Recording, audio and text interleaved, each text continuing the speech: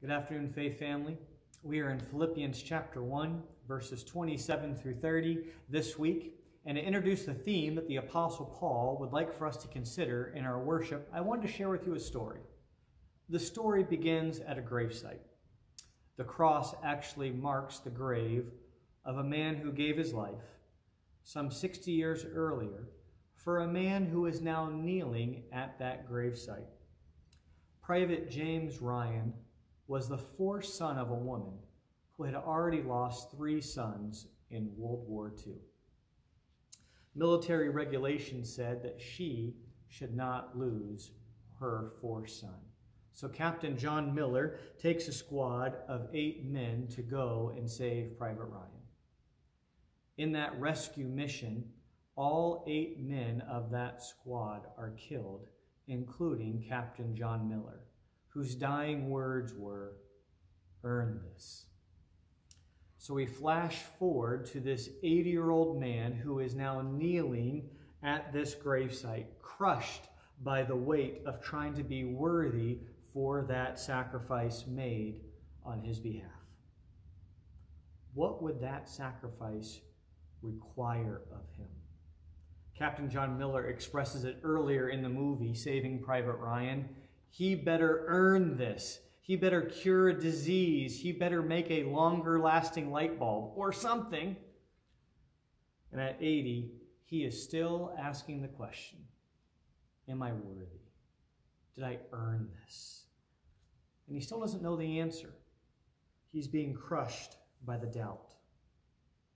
Maybe it's the doubt that we can feel when we hear the Apostle Paul say in Philippians 1:27, "And let your manner of life be worthy of the gospel of Jesus Christ." It's almost as if we can hear Jesus Christ on the cross saying, "Earn this." But if those are the words that we hear from Christ on the cross, we will never feel worthy. The good news, Faith family, is that Jesus Christ's words from the cross were not "earn this." No, his last words on the cross were, "It is finished." It is his work, not our work, that secures for us a place in the household of faith. That's the gospel. But our lives are to be worthy of that sacrifice. Our lives are to match that sacrifice out of love and gratitude for what Christ did. So Paul, when he writes the Philippians here in Philippians 1:27, he wants them to conduct themselves in a manner worthy of the gospel. And he's trying to think through what would motivate these Philippians. He knows his audience, and he knows the Philippians will be motivated if he speaks in terms of their nationalistic pride. They were proud to be Philippians because Philippi was a Roman colony. It was a privilege to be a Roman citizen. It was a privilege to serve in the Roman army. Just like we are proud to be Americans, the Philippians were proud to be Romans, though they were some 800 miles away.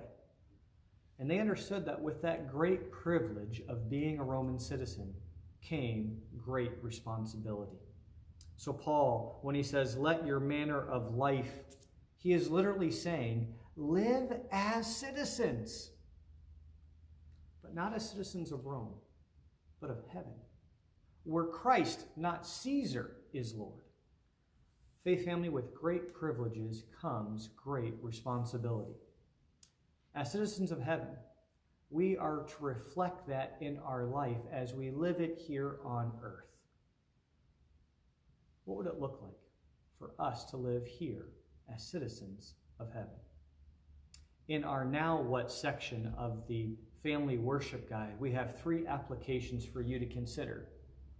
What does it mean to live as a citizen of heaven? First, to stand firm whether you are in sight or out of sight.